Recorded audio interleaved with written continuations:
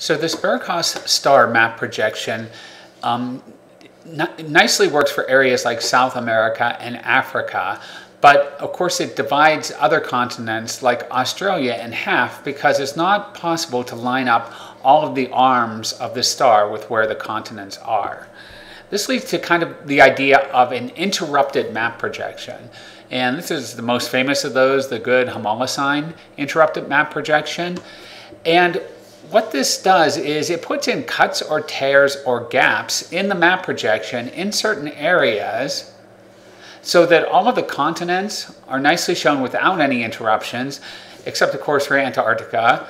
And the oceans are the place where these interruptions are occurring. So the place these interruptions are occurring are places people might not be focusing on the map in the oceans, like in the middle of the Atlantic Ocean here.